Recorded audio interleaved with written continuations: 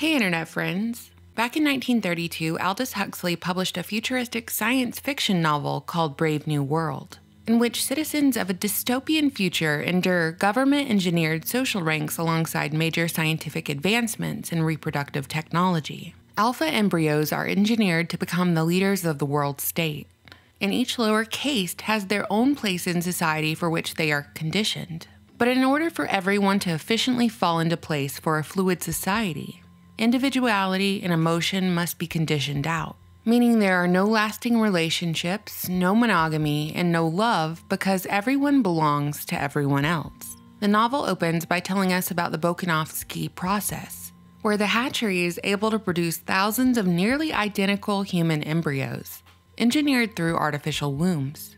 The gestation period of the embryo involves traveling in bottles along a conveyor belt in a factory, and thereafter, children are indoctrinated to belong to one of the 5 castes based on a number of criteria.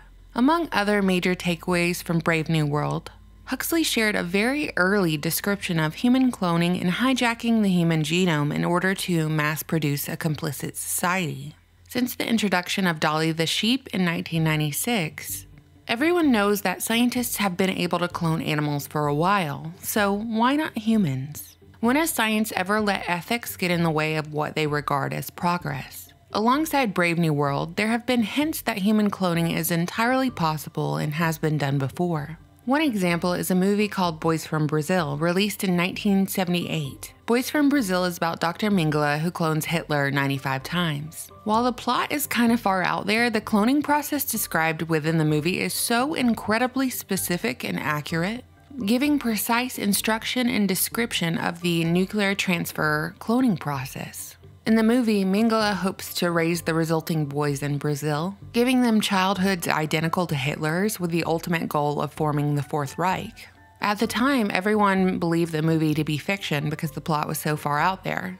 But prominent Nazis and German scientists really did move to South America after World War II, and North America for that matter, in the form of Operation Paperclip. Playing God and hijacking the human genome is a cult of science solution looking for a problem. And that problem has arrived: the fertility crisis. It's a hellaciously perfect mix of infertility, chemical concoctions, feminism, and diversity and acceptance.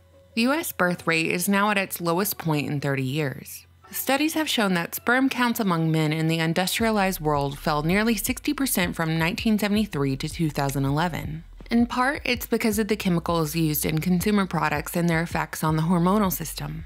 Other factors include obesity, smoking, and alcohol. These toxic chemicals are in water bottles and food packaging, electronic devices, personal care products, cleaning supplies, and many other items we use regularly. And these consumer products began being produced in increasing numbers after 1950, when sperm counts and fertility began their decline. There is growing concern that vaccines, specifically the COVID vaccine, will cause infertility amongst men and women. Perhaps the hesitancy comes from a very recent history of unwanted sterilization programs, specifically the United States federally funded sterilization programs that took place across 32 states throughout the 20th century.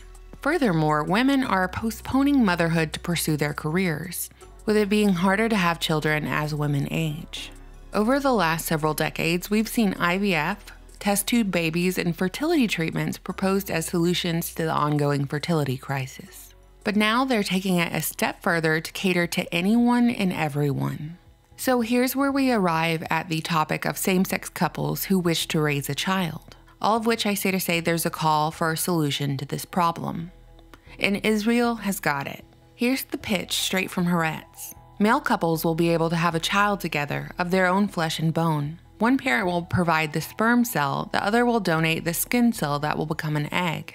In the past, gay male couples have been able to have a child through the use of a surrogate, highlighted in this recent story of the California throuple, a polyamorous gay trio who hired a surrogate to have their baby, and all 3 of the dads' names were on the birth certificate. Israeli scientists have figured out a way to eliminate the woman from the equation entirely.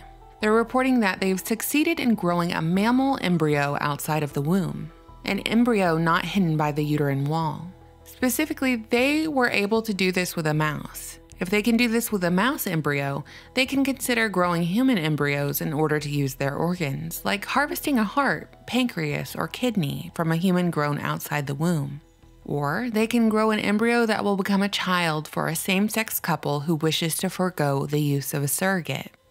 I have a few thoughts on this story. Of course, there are questions about organ trafficking and the ethics of playing God, but I do wonder if any technological or scientific developments they announce as new, if they've had them for a while and they're just now deciding to tell the public now. I believe the ultimate goal of science as a religion is to try to play God, to pervert God's creation. By the way, whoever sees the artificial womb method as their most viable option, have you ever heard of adoption? There are plenty of children out there waiting to be adopted.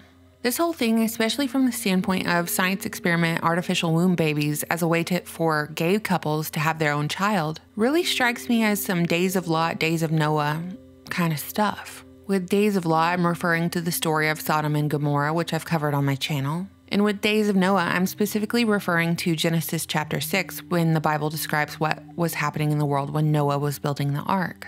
And it came to pass, when men began to multiply on the face of the earth, and daughters were born unto them, that the sons of God saw the daughters of men, that they were fair, and they took them wives of all which they chose. And the Lord said, My spirit shall not always strive with man, for that he is also flesh, yet his days shall be 120 years. There were giants in the earth in those days, and also after that, when the sons of God came in unto the daughters of men, and they bare children to them. The same became mighty men, which were men of old, men of renown. And God saw that the wickedness of man was great in the earth, and that every imagination of the thoughts of his heart was only evil continually. So these were the conditions right before the great flood, with the Bible saying that the wickedness of man was great, and the earth was filled with violence. But how come men were all of a sudden so violent and wicked? Why does this chapter specifically mention sons of God as separate from men? And why does it mention giants? The traditional view of the early church was that the sons of God were fallen angels who took human wives and produced giants, indicating an instance of hijacking the human genome. Or you could call it manipulating our DNA, the godly line mixing with an ungodly line. This interpretation might sound a little out there to some, but how out there is it really? According to this passage, we could argue that the whole reason that God sent the Great Flood was because they were trying to take over and pervert human reproduction, and the result yielded a violent and wicked population. What do you think, internet friends? What do you think of Israel's latest invention? Do you think human cloning is real, or that it's been happening for a while and they're just now starting to roll out the disclosure? Let me know. I always look forward to your comments. Thank you for watching, subscribing, and supporting me on Patreon. Bye.